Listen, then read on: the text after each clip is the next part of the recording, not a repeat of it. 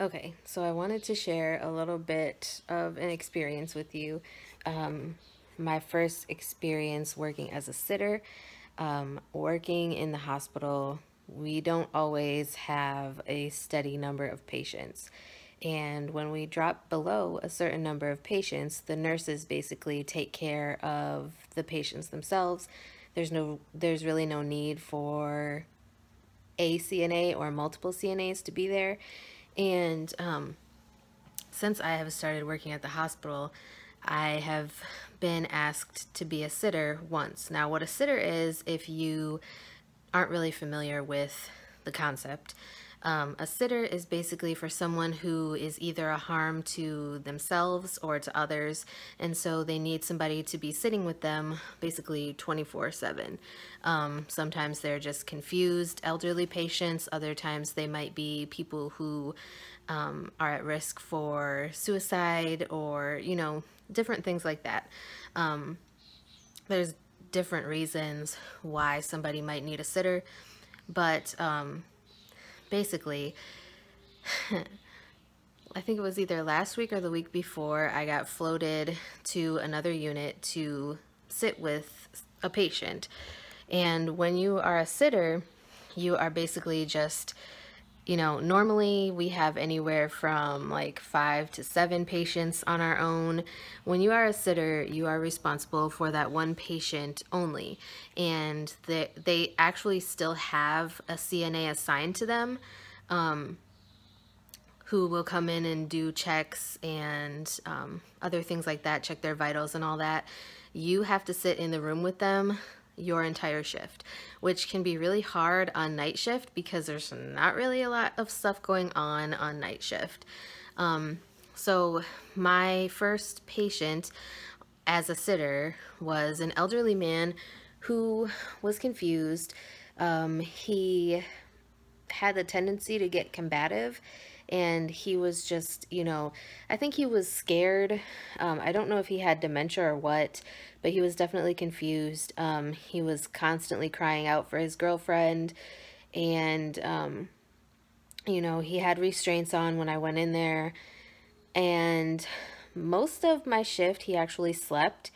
It was around maybe 6 o'clock when the two CNAs came in to change him and make sure that everything was set for the day shift, that we started to notice like he was getting really combative and really angry and confused, and he was screaming.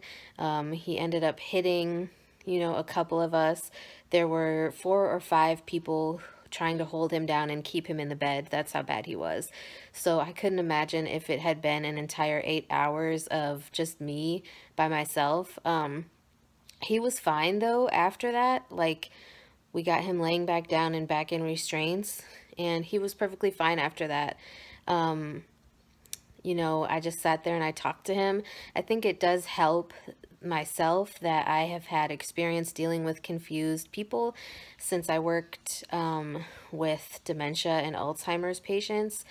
I don't know, I guess I'm just kind of more used to that level of confusion and combativeness, because before I started working at the hospital, obviously, for those of you who have been following my channel for a while, you know that I worked in a nursing home on a memory care unit. So it's basically kind of the same thing, only you're dealing with like 23 confused patients or residents instead of just one.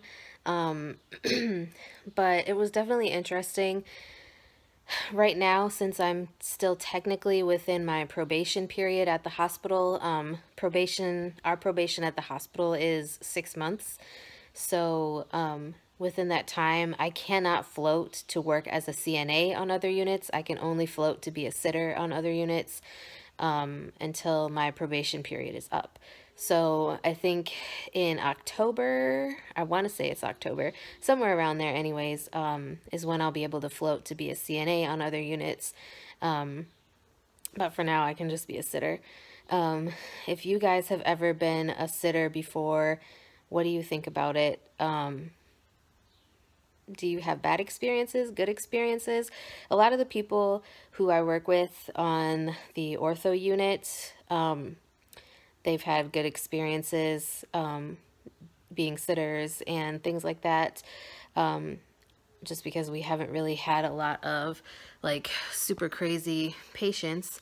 I mean, you do get certain people every once in a while who might need a little bit more care than others, but yeah, just curious if you have ever experienced that and what your experiences were. Feel free to share them in the comments below. If you would like more healthcare related topics slash videos, let me know and I'd be glad to film them for you. And with that being said, I think that's all I have for right now. Like, comment, subscribe, share the video, and I will see you guys again soon.